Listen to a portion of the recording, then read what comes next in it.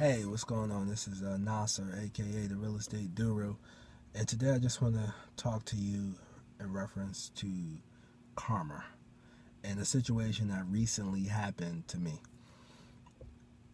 Well, back in 2009, I did a deal with a person, and when I did this particular deal with this person, it's a real estate transaction. This person screwed me, and they screwed me out of some money, and I end up getting stuck with this property that I couldn't flip, and so I have to rent it out. This person told me that the property values were this and that, and I'm going to take some blame for me not being educated in the real estate market as well, because you should learn about investing before actually investing, and I didn't learn that till after I started investing by reading Rich Dad Poor Dad. That book pretty much changed my life. And anyway, this person screwed me back in 2009. I stopped talking to the person. We had a fallout. We stopped dealing with each other. And fast forward December 24th, 2013.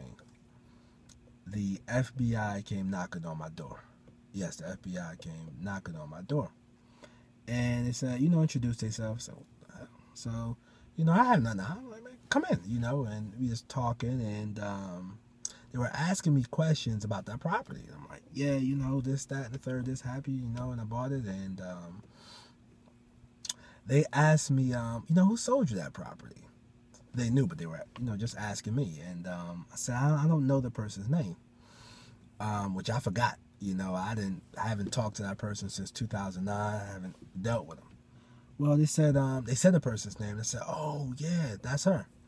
And it was an older woman, and now she's 49. So I guess 5 years ago or 6 years ago, she's 44, 43, whatever the case may be. They said, yeah, well, she's in jail.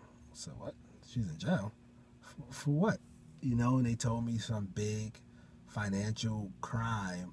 She's part of some big financial crime here in Charlotte, and she's in jail. And so they wouldn't give me exact details because they didn't want me to, I guess, have that information. But I said, oh, well, this type of person she was. So with that being said, I asked her, so why did you come by here? And they said, well, she's in jail for something else, but we're going to go ahead and investigate every real estate transaction she ever took place in and make sure that it was on the up and up, because if not, we're going to just build a case. We're just building a case against her. So, okay.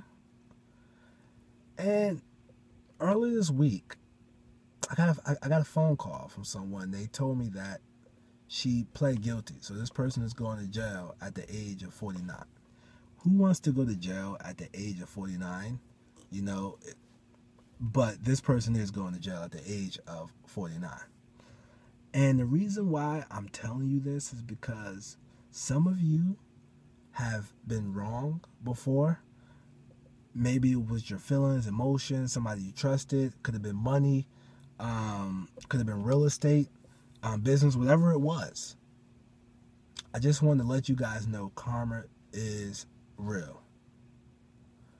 And sometimes God let us have a front row seat when that person is paying their consequences.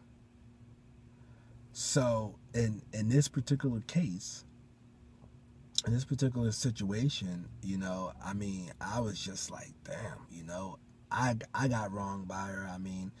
Apparently she scammed others, other people, and now, she gotta pay the penalty. You reap what you sow. You made your bed, now you gotta lay in it. And I went on the internet, Googled the situation, and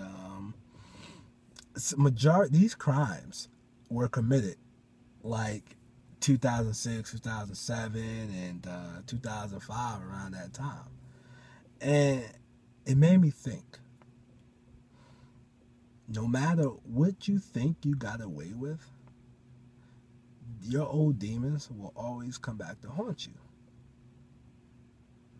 So I just want to, hopefully this story will help someone who's been wronged by somebody before, and just, let them know that, that person is going to have their day. And like I said, sometimes God is nice enough to let you get a front row seat on them paying their consequences. I'm Nasa. I'm signing off. Until next time, I wish you much success in your life.